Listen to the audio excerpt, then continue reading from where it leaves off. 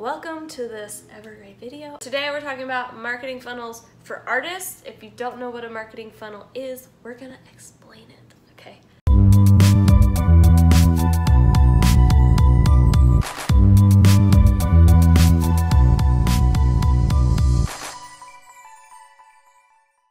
A lot of people know marketing funnels as sales funnels, but most of it is as marketing, and just the tip is sales. So just the tip.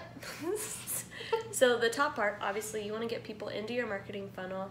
So that's building awareness, and that's through things like social media or doing collaborations with whoever, other people in your niche. I like to think about everything in analogies, and I thought of the marketing funnel like crossing a river. So the river is like the internet. People have to cross all of that shit, which some of it is not shit, all of it, a lot of it's really awesome. But they have to cross it nonetheless, from one side of who, like, not knowing you to being a paying customer. That's on the other side, is your little kiosk, and this is where you buy. And you have to come up with a way to cross this river. And you can't just, like, definitely no one, if there's no bridge or stepping stones, no one's going to be swimming across the river when there's bridges and stepping stones to other places and other products and other businesses. So you have to build some sort of bridge. And you might not have the infrastructure at first, but you think about it like stepping stones. When I first started my marketing funnel, I had like a stepping stone here, and I actually went, eventually when it wasn't working, I went through a process of like, okay, where am I losing people? And I'm thinking about it like stepping stones, and I'm like, okay, there's a big gap here.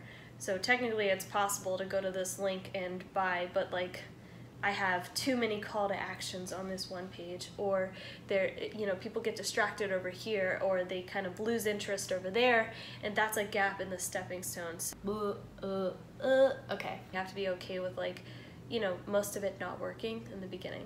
My first marketing funnel, like, I decided, oh, I'm just going to try everything, which meant that, if you think about the river, right, the stepping stone was, I have a stepping stone here, and then I have a stepping stone here, and then I have stepping stones literally freaking everywhere. Like the river, like people are like, does the river exist? Because there's so many goddamn they get distracted stones further down. If I have all these stepping stones and you can't figure out where I am to get to the end, like, you're gonna move on. I mean, that's just how it is. So in the beginning, put a bunch of close together stepping stones, which you eventually build into a bridge so people can easily walk across. And the less steps, honestly, the better.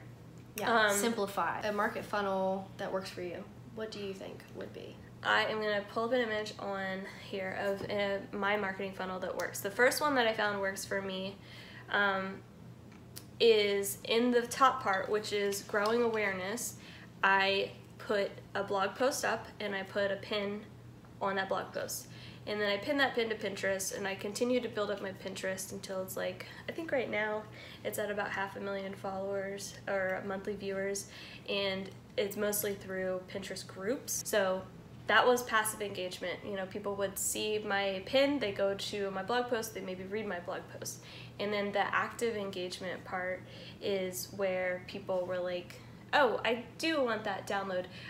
So then they signed up for the email list to get the download, and then on that email list, then you mostly, honestly, like, give away a bunch of like free advice and free content that you think people like you and your demographic would resonate with and get help from. And then eventually you sell something, and you do have to eventually like ask for the sale, or you don't actually make that sale. So where I first fucked up that part is not creating a sense of urgency, just kind of being like, here's this course and it's up whenever, and there'll probably be a better course later, actually, as I get better. But that doesn't like create any sort of sense of urgency. Oh, I've only got 6%. I'm gonna go ahead and grab the cord. Okay, so this is a great marketing funnel for an artist. In my opinion, this is one that will work for you because it's kind of worked for me. For the awareness stage and attracting audience, have a blog. Write stuff that is relevant to people, not just to other artists, but to people that will buy your art, right? You don't wanna attract an audience like, I think I was telling you earlier about, like, people, they start a Facebook page and then they want all their friends and family to like it. likes don't mean shit. Like, you want people to like it that will actually end up buying your work, and that's usually not your aunt.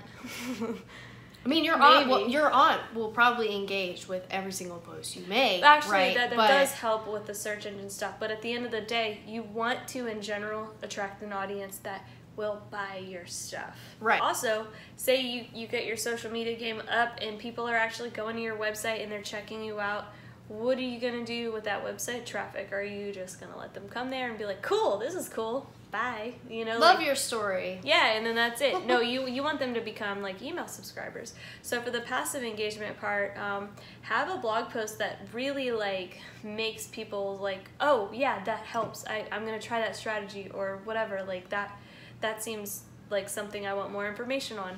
And then you have, for the active engagement part, you have a download, which is a guide or a worksheet or a workbook or something that's like, you know, like in this video, the guide is you get a template for the marketing funnel and you can fill it in. It helps you, and it also gets people on our email list. So that's the active engagement part. That there shouldn't be, like, honestly too, if you have any shame, oh, I'm just trying to get people to get on my email list, like, if you're giving them something that's actually making their lives better, why would you feel bad about promoting that? Like, that's helping people. That's the active engagement part. And then brand trusting is you stay on the list, you keep reading the emails, you're like, yeah, okay, yeah, I like this messaging, this is helping me, and I'm gonna stay on the list. And then they're like, hey, there's this video, and you know, you go to the video, and then you're like, okay, you know what, I do like this brand. I like what they're talking about.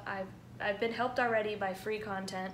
I wonder what their paid content is like. Like, I bet if this is their free content, their paid content must be better, which it is, right? You make your product so that it is better than your free content. So that's when they convert into customers, after they've already known and trusted your brand. Okay, so let's say, all right, so your marketing funnel can be all types of different things. It doesn't have to be Pinterest. It could be like Instagram, and then you have an Instagram ad and whatever. It goes down through the process through that top of the funnel. And there's unlimited ways that you can create a marketing funnel. The point is to focus on just one. But the point is that you really need to focus on one and test it out in many different ways. You have to think about, keep in mind too, right? When you're creating a marketing funnel, you're at the infant stage of your entrepreneurship.